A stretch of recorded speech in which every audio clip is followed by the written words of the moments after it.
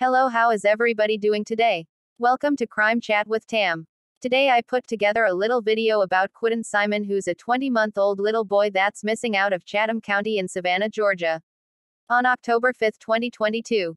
After the police searched the home, they've found evidence that has led them to an landfill where they believe that Quiton is to be at. They don't believe at this time that he's still with us. Allegedly, the mother was seen on video at a nearby dumpster putting something in it on the day he went missing. Please pray for the searchers that they find this baby so that justice can be served and he can be laid to rest like he deserves.